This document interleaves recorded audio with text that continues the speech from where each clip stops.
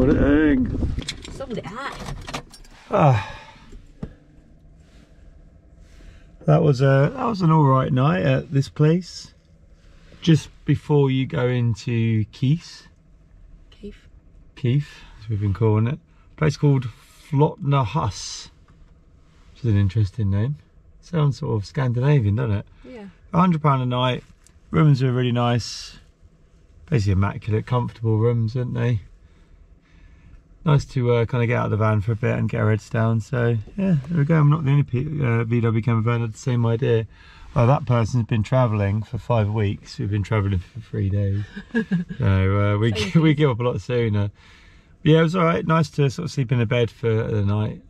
But now we are going to continue our journey up the NC500. The next stop is John O'Groats. We are here, John O'Groats. We are in you. But if it's open, we're too early. We're up a silly clock as normal. It's brisk, but blue skies and sun over there. It's Durness, 26 mate, degrees Celsius today. We might today actually have to put some suntan lotion on. But this is a... Go on, love, get right at the top. Wow, what a climber. This is a first and last brewery. Oh, none of it's going to be open now. This is a key point in the trip. It's the most northerly point in the UK, and the most northerly point, obviously, that we can go. So this is it. It is west from now on. We are at Land's End, a mere 874 miles. Of course, it's the Orkney Islands, isn't it? Orkney, 8 miles. That's the Orkney Islands over there in the distance, and 152 to the Shetland Islands. Oh, that is a cold breeze. That is a cold breeze. In Scotland, John O'Groats. Yeah, because there's the first and last pub in Land's End. John O'Groats Trail. Oh, smile, let's see how she goes. You're feeling quite adventurous today, aren't you? Because action cam. Come on, keep up with it. Keep up. Action cam. I'll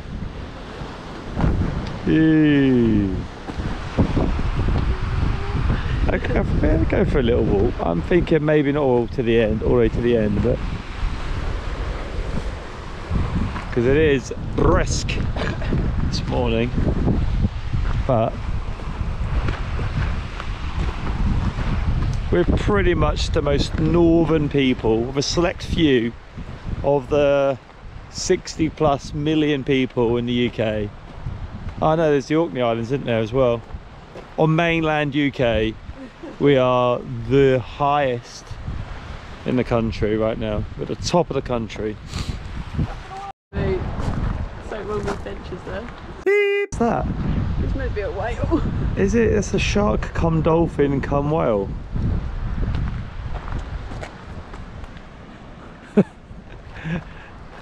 That's funny. Good effort, whoever that was, good effort. Maybe it's Davey. Davey made that with his bare hands. In his shed. Yeah, in his shed. No disrespect, Davey boy.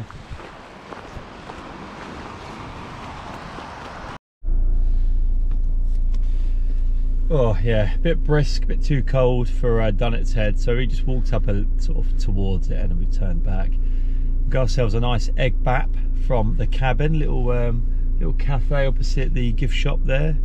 So that was nice, and a coffee. And now we're gonna get back on the road. So the next stop's about an hour away. I think it's Strathie Bay, which is just a nice beach area, from what I can see. Right, love. And then onwards to Durness.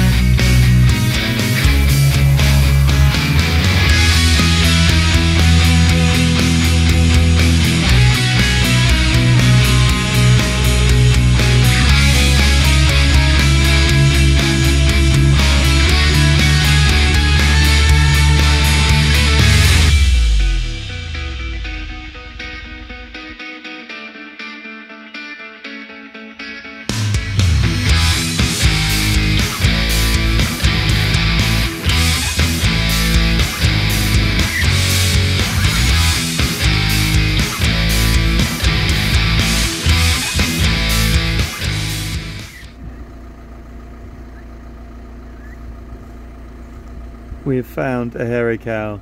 It's the third one we've seen. It just so happens that with this one we could pull over and get a closer look at it. There we go.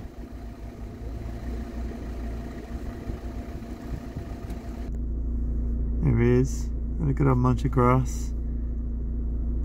Classic. Lifelong dream. He's got a very grungy haircut, isn't it? Yeah, lifelong dream. Been alright in the 90s.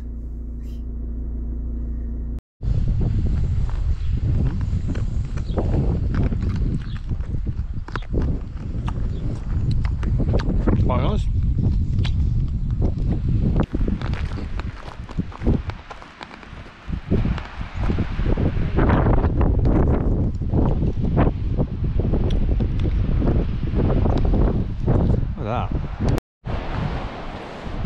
So we have stopped at Sango Sands campsite in Durness. After we left John O'Groats, we did plan to stop at Strathspey Bay, and we just, I mean, I lazily just put it into Google Maps, and I thought that would take us to a nice beach, basically, from what I can remember from seeing it on YouTube. But instead it just sort of took us down some private road with a load of farms and stuff. It wasn't a way to drive though. But about a mile out of our way we saw the hairy cows, didn't we? We did. So, and we got some pictures, so that was really good. Well, in the end there was sort of half a dozen or so of them in the field, but it was only like the third sort of set of hairy cows we've seen, so it's a seize opportunity. Close up as well. Close up and personal. But yeah, on the way we saw some absolutely stunning scenery, which we knew was coming. We've been seeing some nice stuff on the east coast, but as you drive from John O'Groats and you go past Strathspey Bay, which we failed to see, it then gets into the passing place territory, essentially. So it's putting in every few minutes, we're having to pull in, let a van go, a car go, whatever, motorhome go. But it was alright, because we had some absolute stunning out of this world scenery. We've got a bit of footage, some pictures as well, but absolutely beautiful. So all in all, it was about 2.5 hours of driving, a few hours. But yeah, the last sort of at least half of that was just jaw-dropping scenery. And now we're here, so it's nice. Another coastal campsite. Beautiful. £22 for non-electric, so we're happy with that. It's the cheapest night so far, pitch so far at least, so that's pretty good. Now we're just going to have a little walk. We're just going to have, well, we're looking at the beach, whether we go down or not, it's another thing. Hey? Got to go down on the beach, and then just up the road there's the Smoo Cave, so we're going to have a look at that. It's well stocked. There's a cafe and bar on site that open a little bit later. There's a spa just around the corner, and a licensed grocery store that we drove past, wasn't it? A bit further up there, so got everything, mate.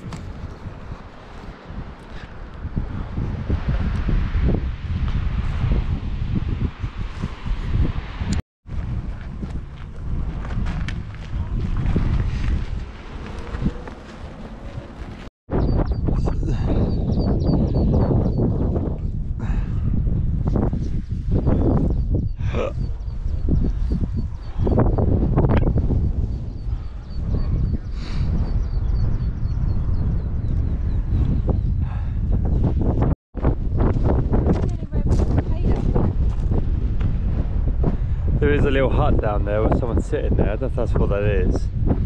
Well, that's the Smoo Cave. Apparently you got to pay £10 cash to get in. We haven't got any cash on us, so that's really annoying. So we're gonna have a little look in there, I suppose.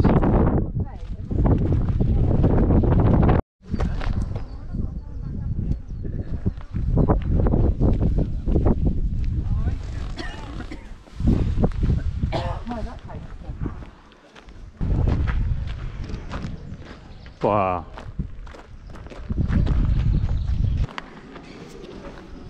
Wow. Assume this is a bit coming up that you got to pay for.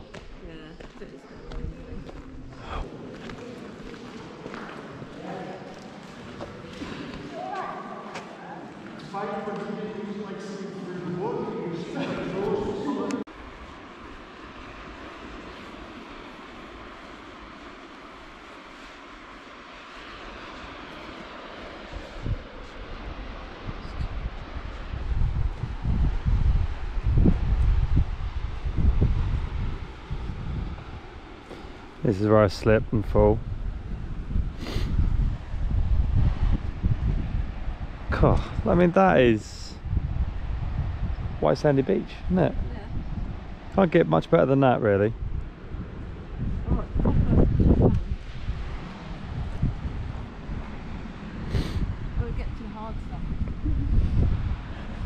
Yeah, guaranteed our train is going to be full of the white stuff now.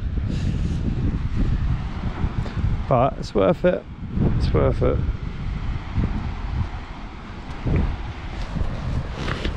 Literally got the beach to ourselves. I mean, it's the nicest of days, but it's not cold either, really, especially down here. It's not really windy, is it? It's trapping the sun a little bit, but when it comes out.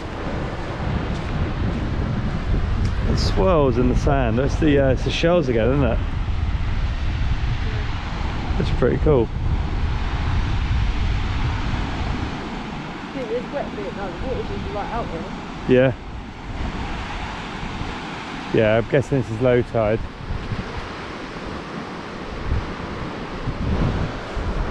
Just another shell.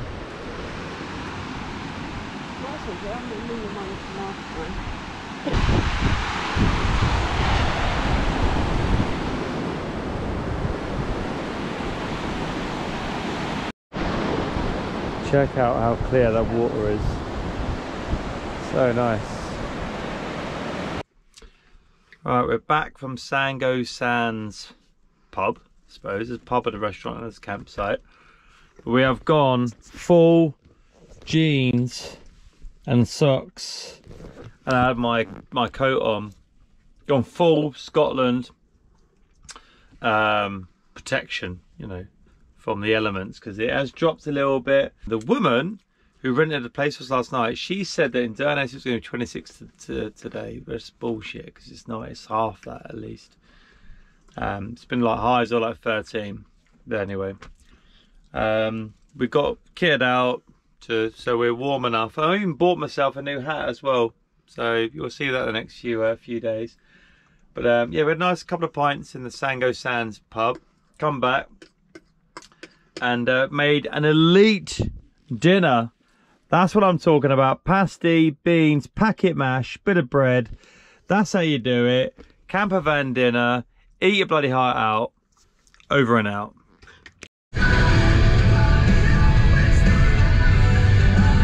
Right, so we left Durness, a wet, damp, foggy, misty Durness this morning. Cold as well.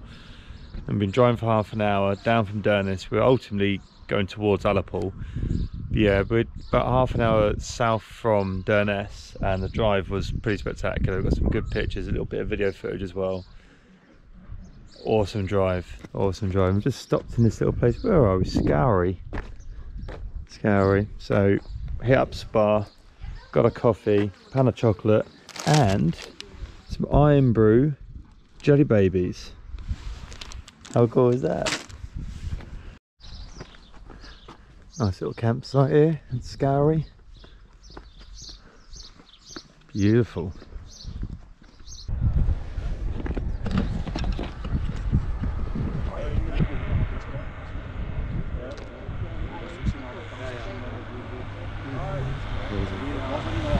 Is there a view at the back there, is there? Is there a view at the back there? Not so much. It's nice, but it's not as nice as it is. Trying to work out how you got up there. That view over there is just spectacular. It's absolutely gorgeous. This is definitely, it's not, well, there was a bit of a passing place drive as we come out of Durness, but Yeah, every few miles you're just getting these viewpoint stop-offs with these amazing views. Absolutely unbelievable.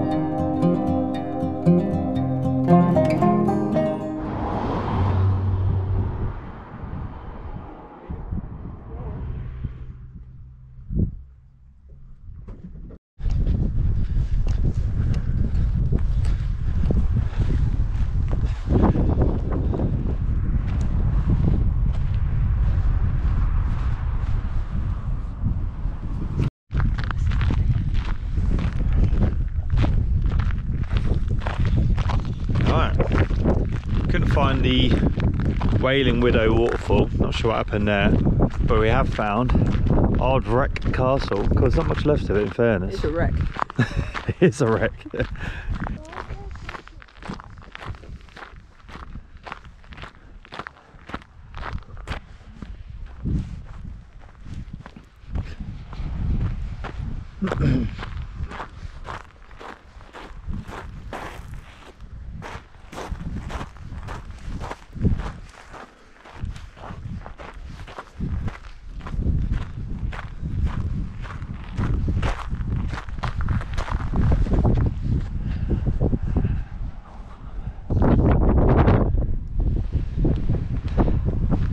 Located the dungeons.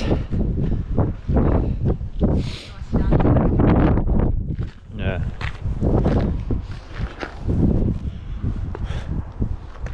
Which amazed me, like this was once where the very wealthy people of the area lived. Now it's nothing but ruins.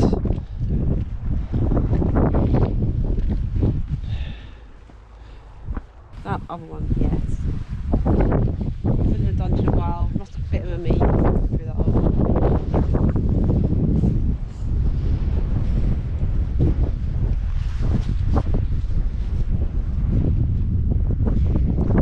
To be fair, the castle, or what's left of it, is just the excuse to come to this area, isn't it, really? No, it's just the landscape is just quality. They're good. But it ranks quite low as a castle, the ones we've As seen. a ruins.